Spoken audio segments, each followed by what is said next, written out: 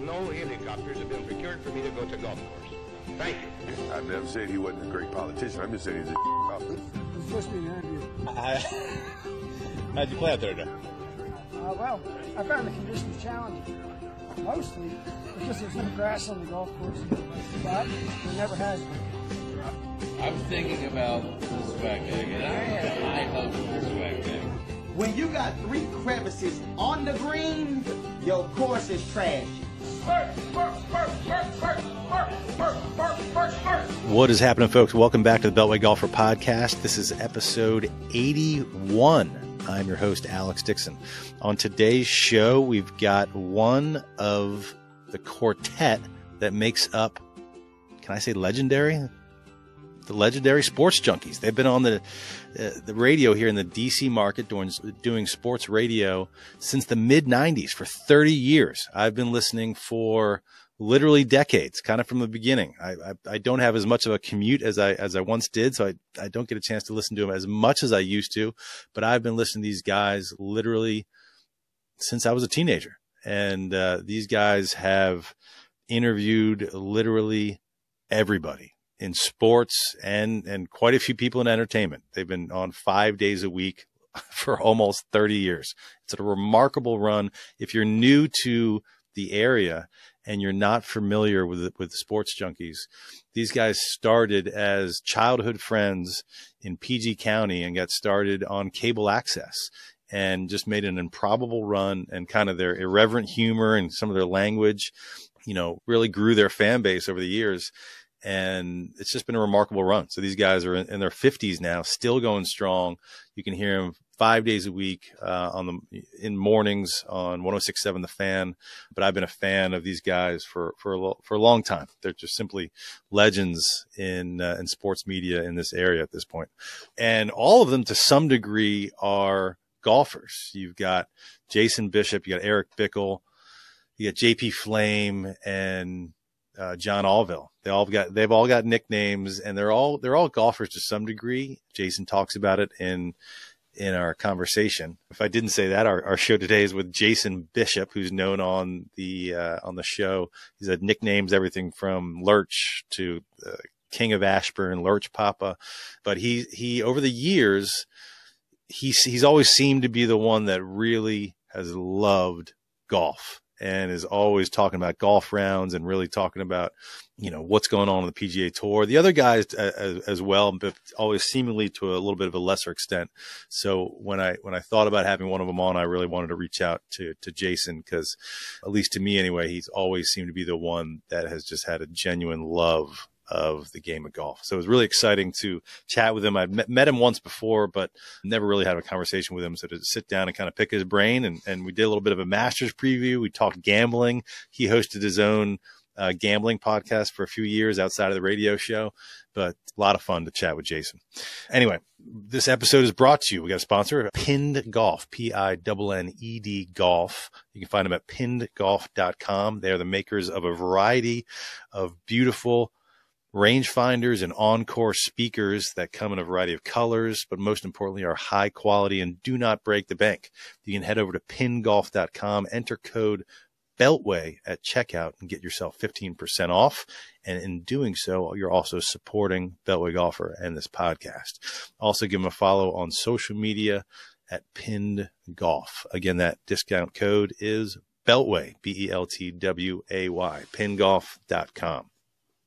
Before we get to the conversation with Jason, I don't say it enough, but sometimes I don't realize how much it really helps. If you want another way to support this podcast is leave us a rating, subscribe to us on YouTube, or if you're listening on just audio, whatever platform, iTunes, Spotify, whatever you're on, leave us a rating. It helps out a lot, kind of gives us more exposure. I think oftentimes I haven't realized that enough.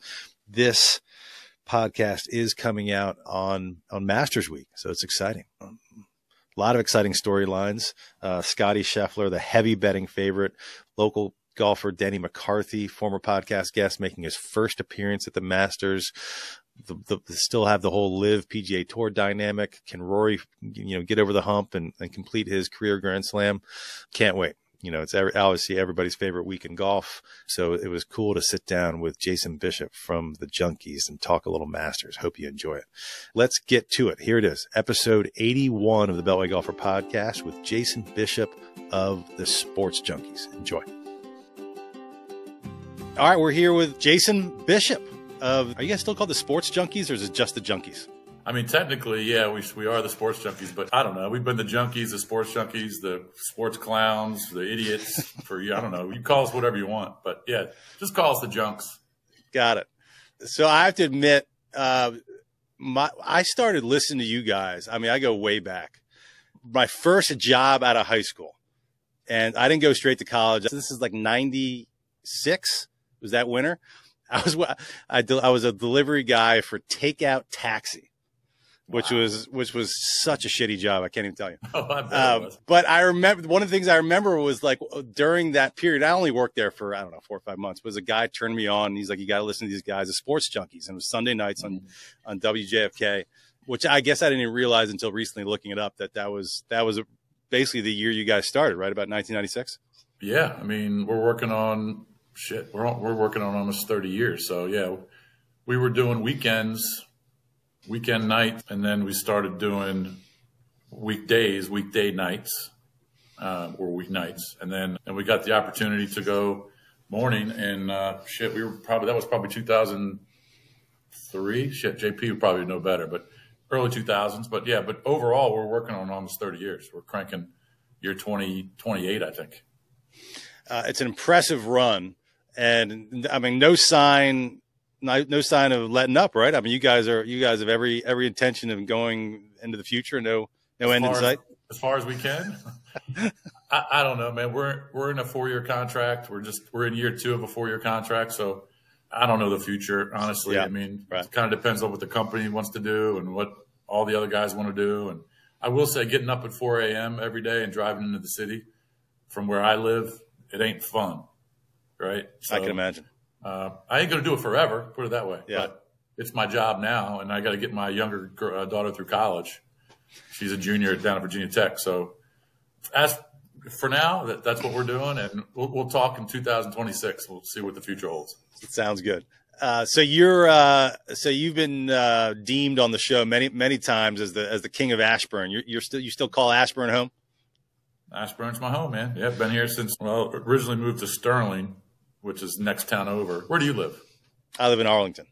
Yeah, so been in Ashburn in this house for 18 years, yeah. Okay. Yeah, I think the only time I've had any kind of face-to-face interaction with you was literally making the turn at 1757, gosh, probably 12 years ago.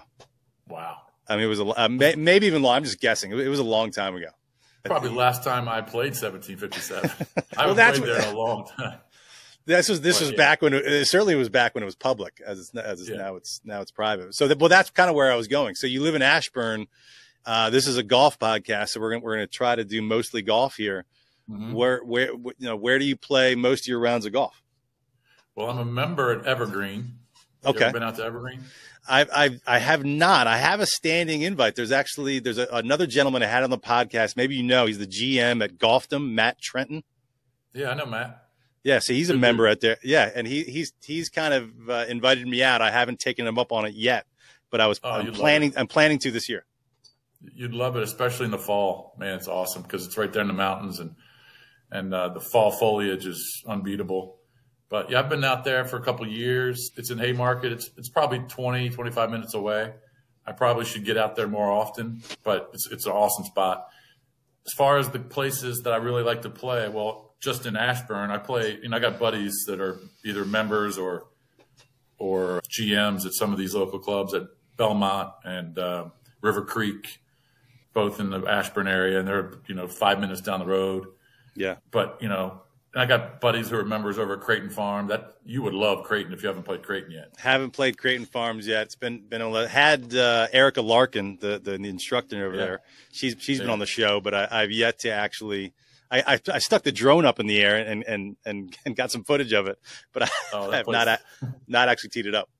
You would. I mean, the homes are unbelievable. But what I love about Creighton is you go out there, and I don't know how many members they have, but I've never had to wait on a hole. I've never had someone, hitting into me. It's just wide open, right? Yeah. So now I haven't played on the weekends. I'm sure the weekends are a little different. I usually play the weekdays, but it's great. But I got a buddy who's a member at RTJ. Can't beat that. I got a buddy who's a member. My buddy Sam Weaver and Scott McBrien, who are buddies over at Congressional, and I try and just play all of them. I try and get out and play Trump. Sure. I love Trump too. But Scott McBrien, the old Maryland quarterback. Scott McBrien, yeah, played at West Virginia, Maryland, yeah. Yeah. He's a good friend of mine and really good golfer too. And he and Sam Weaver, who I play with, they're the members over Congo. And Sam Weaver's an awesome. He's like a +2, and McBrien's probably a 4. And I just try and keep up with these guys, man. They just hit the ball long and straight. But look, just to answer your first question, member at Evergreen, but I try and play everywhere, man, because I just like playing all these different courses. I couldn't imagine playing the same course every single day. That's just not me. I agree. And so I try and get out. I try and get out and play, 10, 12, 15 courses a year. But I'm having a shoulder issue right now. I haven't played since early November because I've got this shoulder. I've got some tendon issues in my right shoulder, so I've been going to physical therapy twice a week. But I got to get my swing together soon because I've got a trip to Pebble Beach planned in late July. Oh, wow. So I got to be able to go out there and warm up and have some practice rounds before we leave in July. So hopefully by my PT saying I should be fine by end of April. So I probably got another month. Was that a golf-related injury or something different? I mean, it's just age. I've swung the golf club a billion times. I've shot a basketball a billion times. I'm almost 54. It's probably a combination of everything. But when did you? So you were a basketball guy. You played for the legendary Morgan Wooten at the Matha. Played at University of Richmond for the Spiders. D1 basketball. When did you pick up golf? I used to play with my grandfather back in Sligo Creek, which is right off the Beltway, right there in Tacoma Park. And he would take me out there, and I would hack around shit. I was probably 1977, 78 when I was, I wasn't even 10. But then I didn't really start playing. Once I got to high school, I never played in high school. And then I moved down to, I was going to, I was only at Richmond for 1 year. Then I was going to Salisbury State. And I was working at Ocean City during the summers. Mm-hmm. I was working at the Carousel Hotel as a bellman. Okay. And another buddy of mine down there, John Rudo, was a head pro down there. And I started playing probably when I was 22, 21, 22, 23. So that's when I started to really pick it up seriously. I didn't play throughout high school, and I didn't play for most of college. And then I started playing again and really starting getting hooked and addicted when I was living down at the beach. And I would just roll over to his golf course. I can't remember the golf course he worked at. It's not there anymore. It's not Ocean City Golf Club, but it was very close to that. So that's when I really started to pick it up. And it just kind of took off from there. And I got addicted to it, man. I really did. And I was still playing basketball. That was my question, yeah. Yeah, I was still playing. I was, playing with my buddies and playing pickup. And but I really fell in love with golf, and I still love it. I'm addicted to it. I'm frustrated now because my shoulder's not letting me swing the club right now. But hopefully the next month I'll be okay. Yeah. Did you continue to play basketball at Salisbury? No, I didn't because practices were at 6 a.m. Mm-hmm. It was a really good D3 program. They were probably at one point ranked number 1 in the country in D3. They had a kid named Andre Foreman who was from Ocean City. He went to Stephen Decatur High School, and he could have played anywhere in the country. He could have played at Duke, Maryland, Kansas, North Carolina, anywhere, but he decided to stay close to home and played at Salisbury. And they had another kid named Damian Ross who was awesome. He was awesome. He was an All-American. So I could have played with those guys, but I decided, you know what, I'm going to start getting into sports radio. And I started working for the campus radio station. And then I just started living my college life, Okay. I couldn't see myself getting up at 6 a.m., practicing at 6 to 8, and then going to class for, 3-4 hours. That just wasn't me. So I stopped. So you had some experience. I'm not sure I ever knew that. So you had some kind of radio experience before the Junkies kind of started. You were doing some campus stuff. Is that why? I mean, you were friends with EB at the Matha. Is that why? Yeah. I knew all those guys, but EB and I went to high school together. But that's what I wanted to do. Yeah. And I started working for the campus radio station. I was also DJing. I had a I don't know, Tuesday or Wednesday afternoon, maybe 2 or 3 hour show on the campus radio station, just playing music and with another friend of mine. And we also started doing a Monday night, call-in show. Now, when I say call-in, you could only hear it on campus, so it's not like people around Salisbury or Ocean City could call in. But that's when I started getting into it. I was doing some play-by-play for the basketball team, and I was doing some color for the football team. That was 1992, 93. But then I got out of it because I didn't really have any Washington radio connections. And I started just working some odd jobs. And then these guys, they called me up and said, hey, we're going to do something on Bowie Cable Access TV. You want to join? And I said, fuck yeah, let's go. And that's when it kind of all took off, because that's when the Washington Times, Dick Heller was the writer for he's no longer with us, but he wrote an article about us. And that's when WJFK actually read the article, saw 4 local guys doing a radio show. Let's give them a shot on the weekends. They gave us a tryout, and it took off from there. We got lucky. It would snowball from there. Interesting. So I got to ask, so you were, this is a funny anecdote that I only just realized recently, but I'm sure you're well aware, and you've probably talked about it on your show, but because it's related to Richmond basketball. So I was actually at the game. So Richmond was the first 15 seed to ever beat the 2 seed, as obviously but making sure that the listeners out there are aware. And I was in 7th grade, and back then the game was at Cole Fieldhouse. Were you at that game? Were you on the team at that point? No. I was a red shirt. Yeah. You were a red shirt. Okay. Yeah. But yeah, so that was unbelievable. It was unbelievable. So back then, to get tickets, again, I'm in middle school, and you had to like submit something, like send a, I mean, this is obviously pre-internet. I think I had to mail, like put my name and address on a 3x5 card, mail it in somewhere. It was a lottery just to have the right to buy tickets to the first and second round at Cole Fieldhouse. Isn't that crazy? It's super crazy. And so I won. And so once I won, I was able to convince my dad, like, hey, I won, we got to buy tickets. And, he took me out of class, and we went, and it was one of the most, it was for the longest time, maybe still is, like the coolest sporting event I ever saw in person, because at the time a 15 seed beating a 2 was just impossible. Yeah, I still talk to some of those guys who are on that team. Chris Fleming was on that team. Chris Fleming was a transfer from UConn, and he's still a good friend of mine. He's actually assistant coach for the Chicago Bulls now. Okay. And Curtis Blair was on that team. Curtis Blair was, he was all CAA for 2 or 3 years. He was really good. Yeah.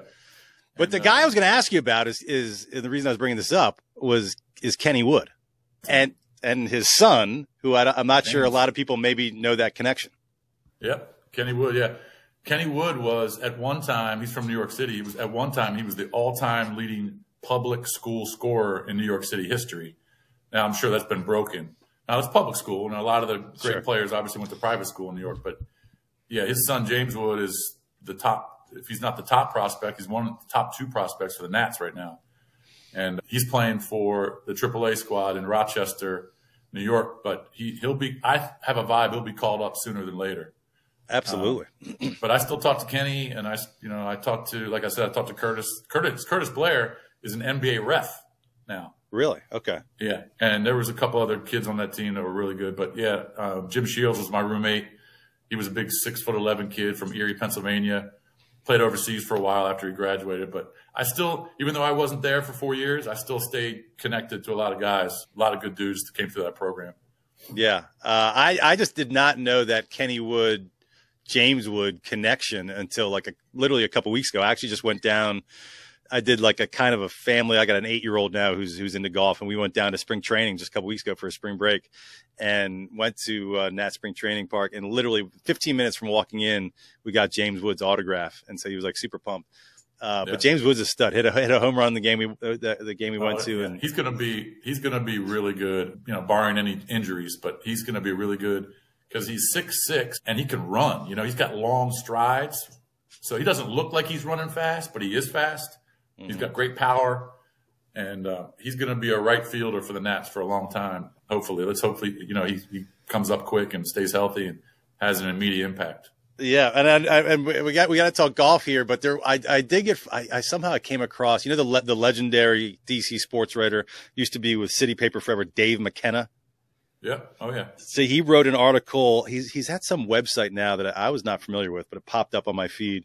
But he wrote an article about James Woods and how the head baseball coach at St. John's instituted this pay-for-play kind of off-season training program and travel team while he was at St. John's.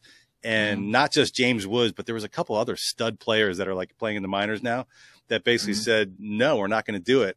And St. John's, the head coach and the AD just said, all right, well, bye. And they left. And James Wood, the Wood family took James Woods. I think he went down to IMG maybe. IMG, yeah. Down in Florida. And meanwhile, St. John's has been flourishing. They're like a top 10 baseball team. So it kind of worked out for everybody, but it's an insane story. Things happen for a reason, right? That's the way I look at it. But, James Wood had committed to Mississippi State to play in the SEC. Okay. And then he said, well, I was talking to his dad about the draft. And he says, if we go first round, we can't give up that kind of money. He went second round. He went early second round. But, I don't know what percentage of guys that are drafted in the second round in the amateur draft end up going to college. But the money was, it was pretty good, and they decided to take the money, get right into the minor league system, and he's been escalating, pretty quickly. He's only 20 years old, I think, maybe 21. Yeah, but he's young, big kid. So back to golf a little bit. So it's interesting, going back. I mean, like you said, you guys have been on the air 30 years or so now. For a long time, it seemed like you were the only golfer of the Junkies, and was that fair, or at least you were the? I mean, maybe the other guys were golfing a little bit. Definitely not. I think JP's more of a new golfer. Yeah, he's a new golfer. Eric started playing way before I did. Oh, he did? Okay. Yeah, but then he stopped playing for a while, and now he's hooked up again. So it seemed like he went 10 or 12 or 15 years without playing. He just kind of lost it and wasn't interested anymore. And then recently, over the last, I want to say, year and a half or 2 years, he started getting back into it, and now he's a member at Norbeck. Right. Country Club. He and Cakes are members at Norbeck. Now, Cakes doesn't play. He just goes out and plays tennis and hangs out at the pool. But, yeah, I was probably the only guy that was playing religiously, consistently for probably the first 10 to 12 years of the show. Maybe you were the only guy talking about it. And JP would play every now and then, but like now he's addicted to it. So as we get older and it's harder to do all these other activities, it seems like golf is at the forefront. Because of that, I mean, for so long, you guys have been the premier sports show in this area for so long. So, I mean, you guys I'm sure the answer is yes, but I mean, I'm sure you guys have gotten head PGA pros, connections how often do those emails come in? Hey, Jason, if you want to come out and play, just just let us know. I mean, it happens a lot. It does. That's one reason why I'm out at Evergreen, to be honest with you. Chris Hall is out there. He's a great dude. Tommy Thompson, great guys. But yeah, I mean, that happened a lot. We got invitations to play anywhere, or if it wasn't from Andy Bond was at Trump for a while, and now he moved over to River Bend. You know Andy? Yeah, I do. Yeah. Yeah. Good dude. Great guy. So he would invite me out to Trump. So I would play out there, and now he's at River Bend in Great Falls, and I'd go over there and play. That was another one I forgot to mention, but yeah, I mean, that happened a lot. And, and also got good friends who are members at some of these courses too. So I've been very lucky. Yeah. Very lucky that I was able to meet some really, really good guys in the golf business and the golf industry. And it's just one of those things where, I don't know if my golfing would have lasted very long if I didn't have some of these connections, to be honest with you. Sure. Because, if I was just working in a sales job and, it'd be very expensive to join these clubs, right? And go out and play and have guest fees. So I don't know if I would do it, but very fortunate. And I tell these guys, thank you all the time, man. They've hooked me up. But you guys have also had, you guys have had just countless guests and who's who, not just in the sports world, but kind of all over. But when your regulars, even to this day, Feinstein joins. Does he come in every week? Every Friday. Yep. Every Friday. Steve Sands, is he a weekly, or how often does he come? No, we just get him usually for, if there's a big story in golf, but we always get him during the majors. So we'll have him next week for the Masters. We'll have him on Wednesday. I'm trying to get Denny McCarthy. Denny McCarthy and I talk, we're not great friends. We don't hang out together because he lives in Florida. He's on the tour, but we talk a lot on text, and he's actually playing in the Masters this year. First time. Because he finished in the top 50 in the FedEx last year. So he plays all the signature events, and he's playing in the Masters. He's never played in the Masters, and he's really pumped. He's playing in the Valero this week down in Texas. He shot 68 today, actually. I know this that's is all right. recorded, but he shot 68 today, first round at the Valero. But yeah, and so Sansy's a great dude, and we'll get him on 4 or 5 times a year. We've had Faraday in studio to talk about the Live Tour. Denny McCarthy, obviously, we have him a bunch of times, and we try and get as many big names in the industry. We've had Nance on before, yeah. So it kind of just depends on what's going on in the world of golf. Obviously, if there's a Tiger story off the course, we're going to try and get some reaction from somebody, whether it's Sands or Nance or one of these other guys. But we try and get Golf Channel guys. Sure. So in the years, we try and talk as much golf as possible. Yeah. No, I mean, you guys absolutely do. In the years, certainly when Tiger was hosting his tournament here up at Congo in the AT&T National, then Quicken Loans was still his too, right? Did he ever swing by the studio? You guys ever have him on during those years? No, he was too big time for us to get him in studio. But he had a press conference out at Congressional. And I can't remember what year it was. It was before all the nonsense started happening. But he had a press conference, and he was taking questions from the media. Eric and I went out there, and we were too scared to actually ask him questions in front of the media. So we waited until he came down, and then he was taking one-on-one questions. So we went and stood, went to, hey, Tiger, can we get a quick question? He said 2 minutes. He goes, 2 minutes. His PR guy, 2 minutes. And so Eric and I asked him, I think, 1 or 2 questions each. But we were standing, right next to each other. So that's the only time we've ever had Tiger on is when Eric and I went out there and asked him. It was recorded. It was probably a 5-minute conversation. We played it, obviously on the show. But that was the only time we've ever had Tiger on. He's impossible. We've had Greg Norman on a bunch. Yeah. Did you have Greg Norman on when he kind of was just launching Live, kind of selling it a bit? No, I don't think we had him on post Live. In fact, I know we haven't, but we had him on a few times.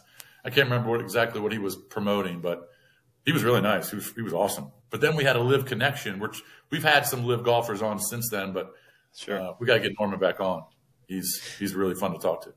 Well, I mean, and Faraday now, not only is he with Live, but he seems to be like the face of Ocean City golf. He signed a big deal.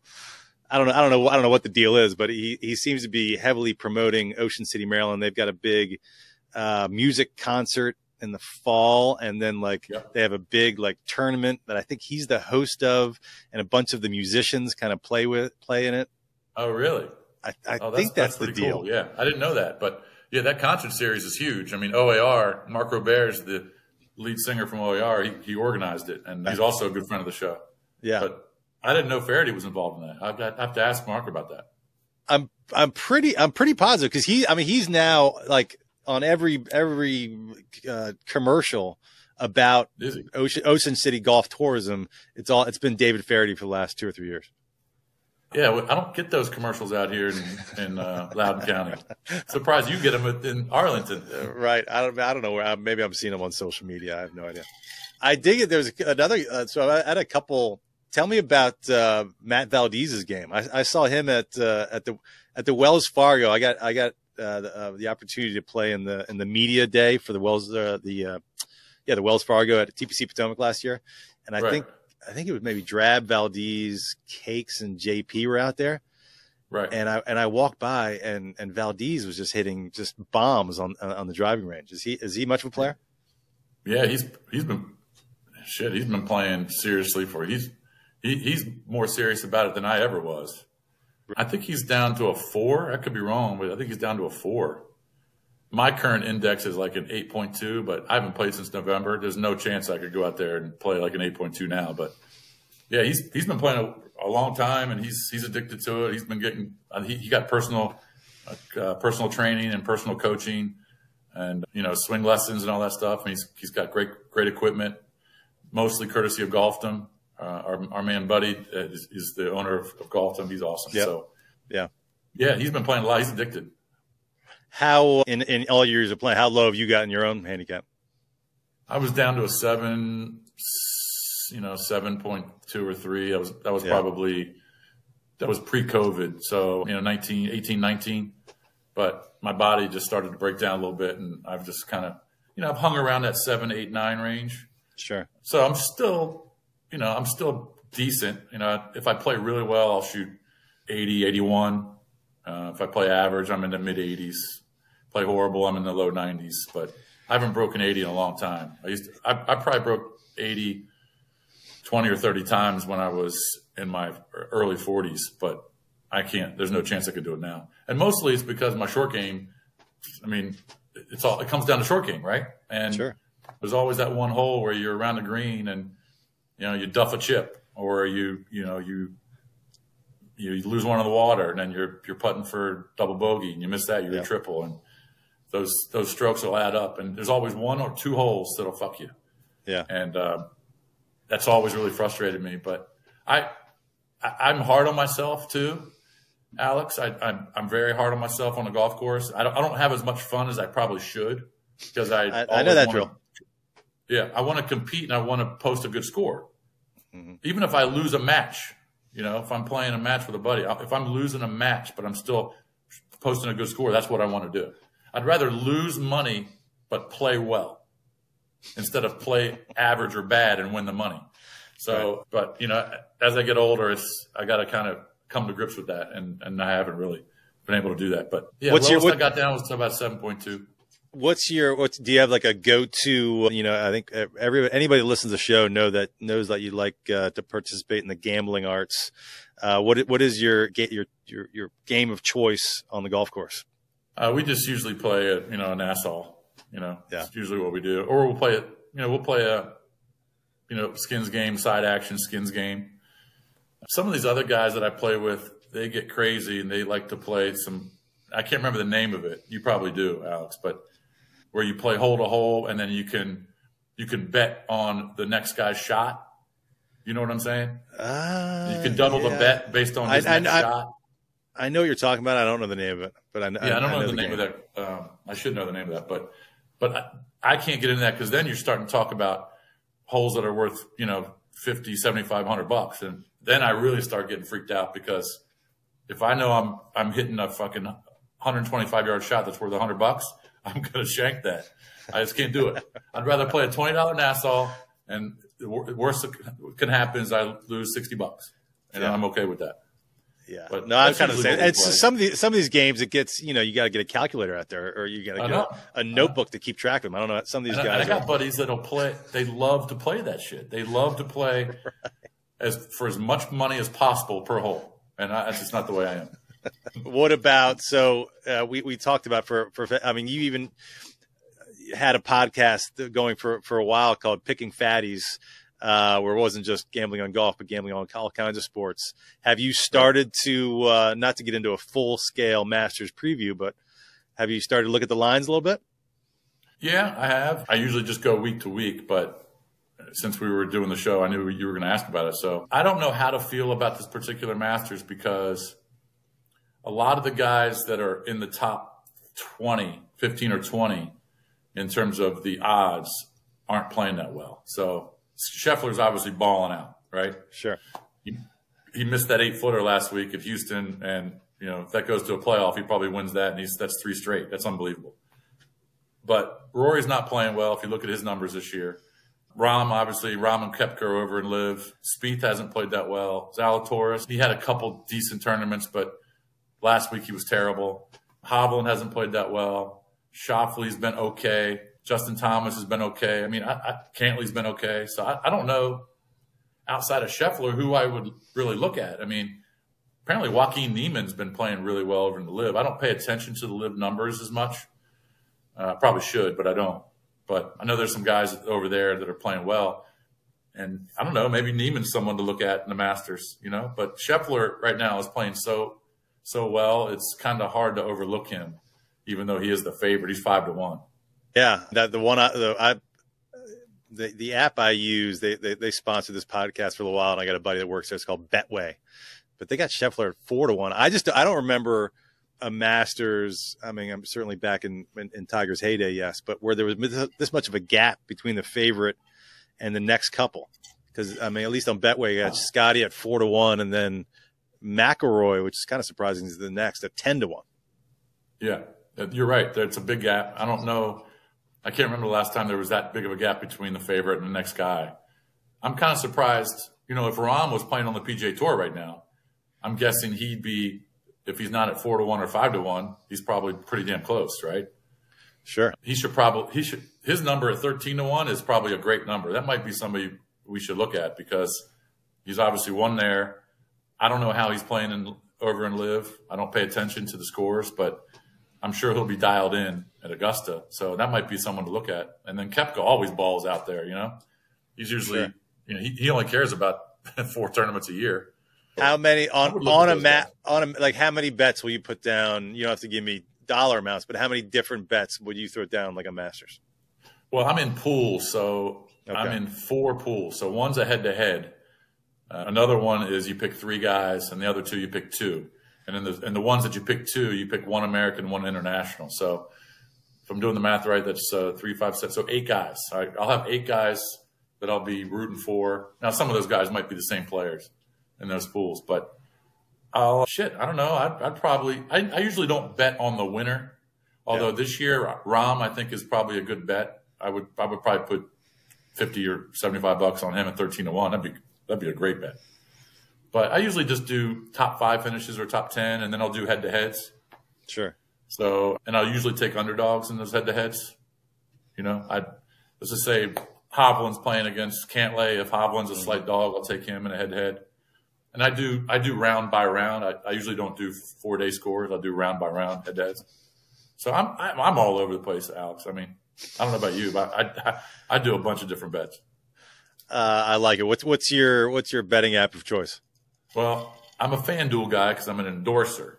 Okay. So Well, they're a big client of ours. So I'm usually on FanDuel. Right on.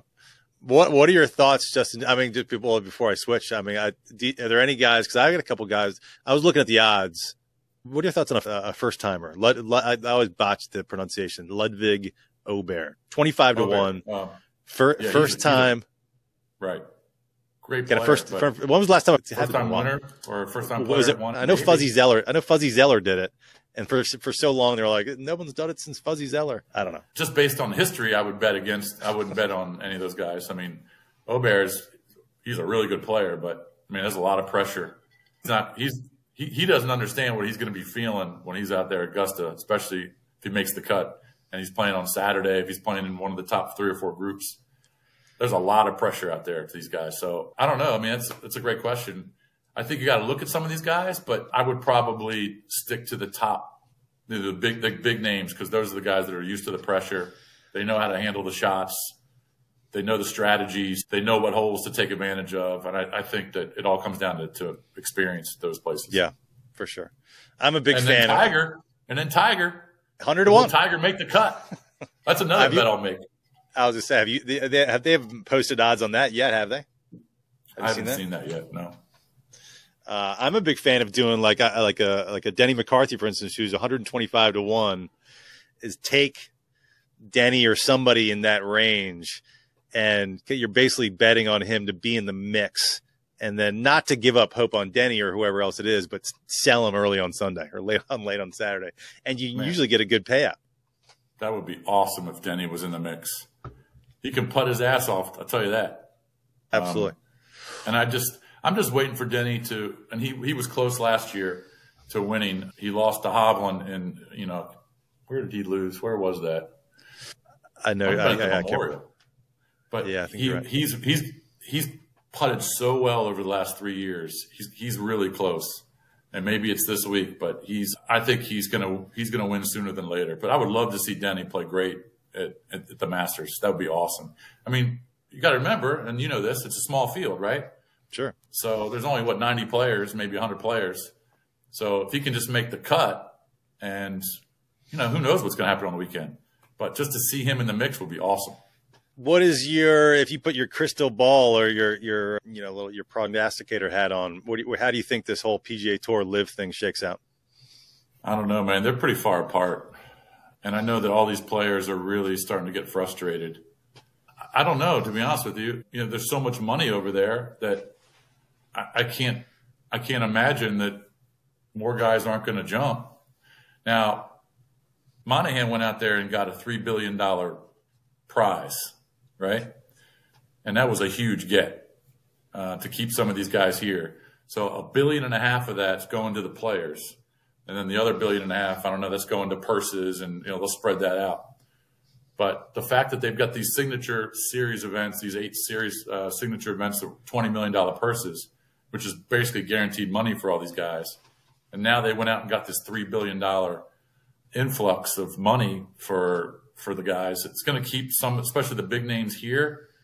But I feel like some of these players over the last 2 or 3 weeks are realizing, and I'm talking about the live guys, are realizing that the PGA Tour fans, golf fans in general, really aren't paying attention to the live guys anymore.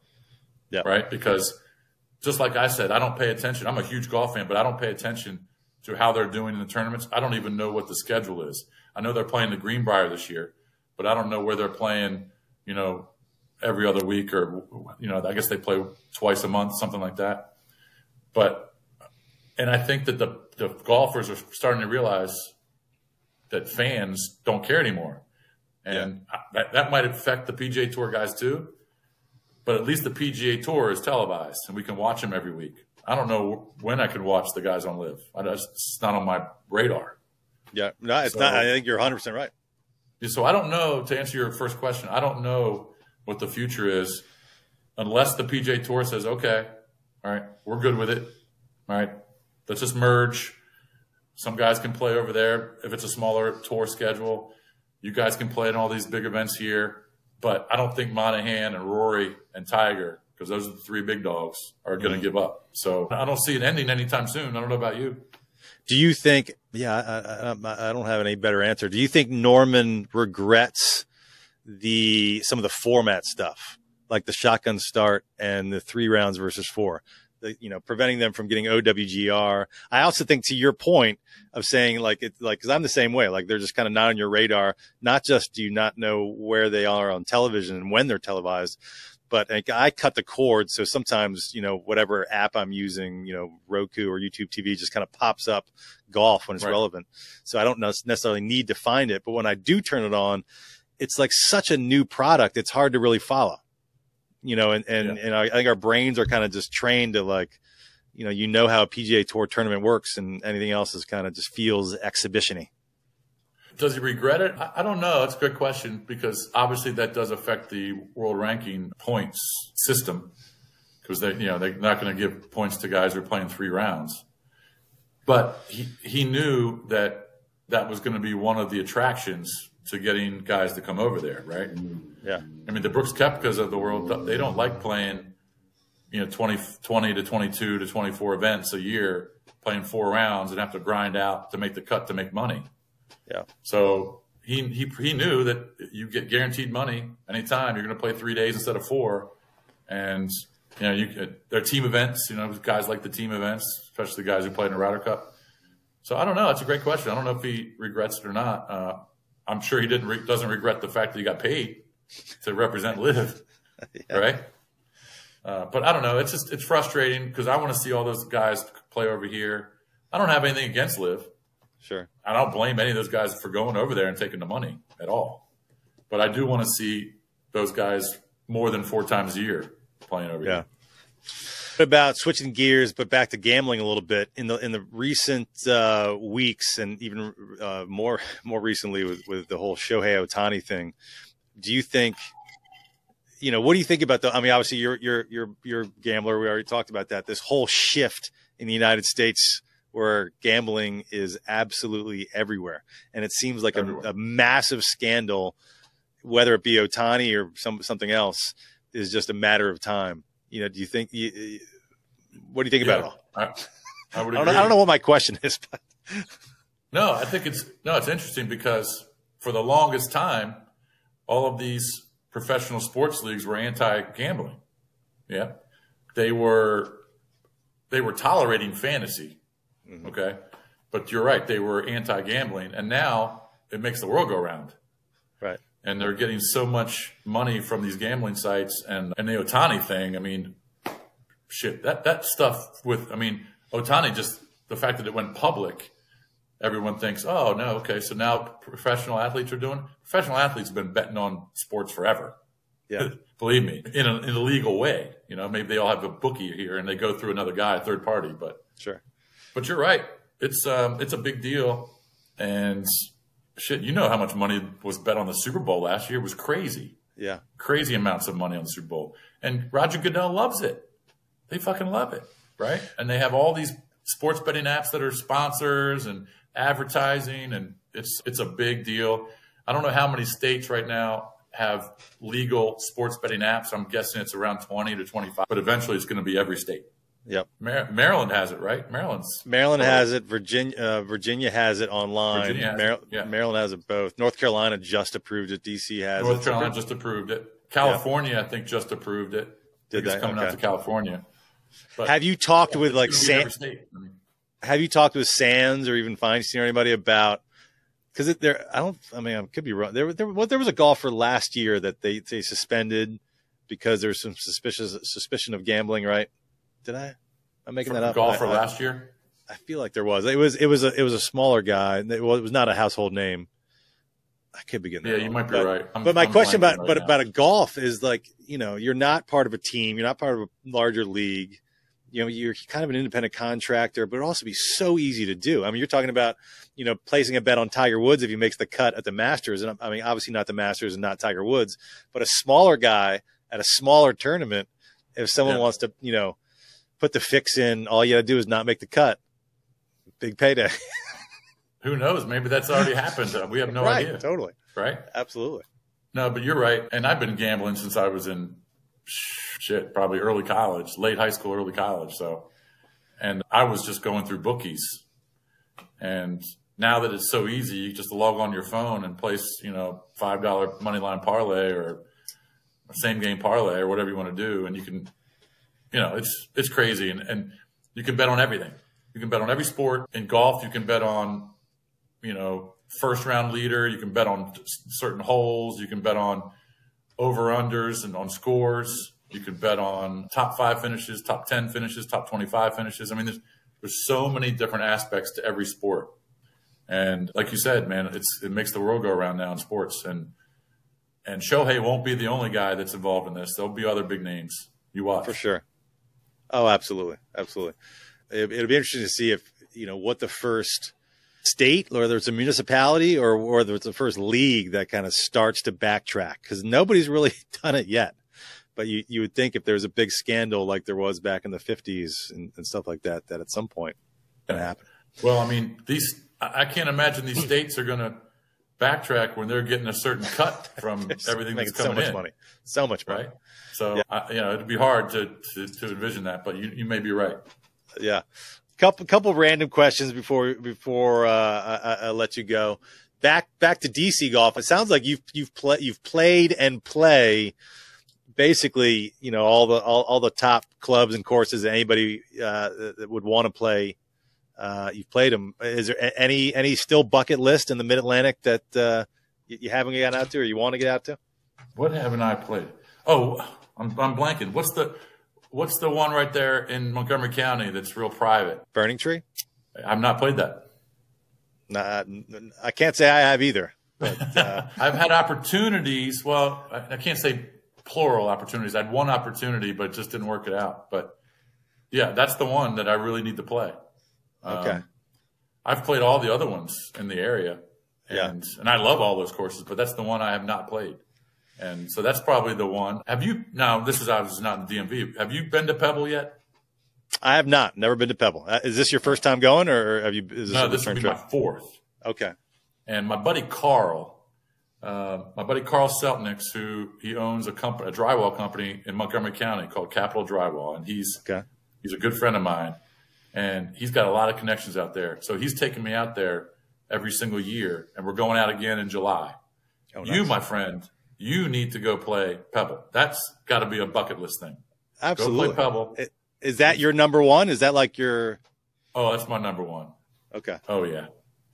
You won't believe it if you ever get out there. You just won't believe when you're watching the Pebble Beach Pro-Am on tour and watching Jim Nance, the video doesn't do it justice. When you're out there, you wouldn't believe how beautiful it is and how picturesque. It's just an incredible experience. When you do that trip, is that the only course you play, or are you playing some of the other ones right there? No, we play Spyglass and we play Pebble, and we play Spanish Bay once or twice too. But it's usually a 3-day event, and we go Pebble twice and Spyglass, or we'll go Pebble, Spyglass, Spanish Bay. But usually it's Pebble twice and Spyglass once. How big Spyglass is great too. Is this a small group or a larger outing? Usually, first year we went out with 4. And then we expanded to 8. So this year we're going out with 8 as well. Before your body tells you can't play anymore, you need to get out to Pebble, my friend. Absolutely. How do you do a lot of golf trips outside the DMV? Do you have like a regular crew that you'll do kind of bucket list kind of things? No, that's it. That's the big one. That's the big one. Every year it's Pebble. That's a good one. I'd love to get down to Florida and play some more. I'd love to get down to Kiowa and some of the great golf courses down in South Carolina. There's one course down in South Carolina that Daniel Island Country Club, which is really, really nice. Got 2 courses there. They held the U.S. Amateurs there last year. Okay. That's also another one I want to play. But no, usually it's just Pebble. That's the only one outside of DMV that I go to. Yeah. Will you go out like this year, for instance, the Solheim Cup is out at RTJ, or even the U.S. Mid-Am down in Richmond? Like, will you make the trek to – I mean, RTJ's close. I'm definitely going to go to Solheim. Because I follow a lot of these. I watch the LPGA all the time. So I want to see some of these girls close up and hit these balls. That's going to be a great event. And I don't think it'll be very crowded, which will be great, especially on the first day. Maybe on Sunday it'll be crowded, but I'm going to try and get out there on that Friday. And I can't wait to see. Nelly Cordo is just a baller. Absolutely. I mean, I can't wait to watch some of these girls. So the one down in Richmond, you said, what's that? That's the U.S. Mid-Am. And that, I think it's maybe 2 weeks. It's like 2 or 3 weeks before Solheim. It's also like August, September. I'll definitely get down to the Solheim because that's 30 minutes from the house. Yeah, that's cool. Did you make it out to the KPMG at Congo? Is that last year? 2 years ago? Yeah. I did not, but the other guys did. Yeah, gotcha. I did not. Very cool. Now, the Junkies that you guys have, you guys used to have like a golf tournament, but I think maybe it was for your buddy that passed away. It was kind of a fundraiser. Yeah, that was our buddy Craig, who passed away in a car accident years ago. We did it for about 10 years, but it was just, and some of my other buddies kind of were at the forefront of organizing it and getting sponsors and all the day-to-day activities that it takes. There's a lot of work that goes into putting on a charity golf tournament. So we did it for about 10 years. We raised a bunch of money for the foundation and for his wife, and we haven't done it in a while. Maybe it'll come back at some point, but I don't think so. That was the only charity event we did. Yeah. Well, very cool, man. I'll tell you what, it's been a pleasure to chat with you and kind of just chat golf and some old basketball stories and a little bit of gambling. And because I've been listening to you guys for a long time, you guys, institutions in sports radio around here is a bit of an understatement. Enjoy the Masters, Jason. This has been awesome. Pleasure to meet you. Pleasure to chat with you and have an awesome trip to Pebble Beach. Cheers, buddy. Thank you very much. Awesome. Thank you. I don't have a good golf game, but I don't really care. I'm a regular dude living in DC, and I want to know about DC-centric golf stuff. If you can tell me something that I don't already know, then that is great for me. I don't want the regular stuff. I want exciting stuff. I want different stuff. I don't want stuff I can't hear elsewhere. But I want it to be about DC golf.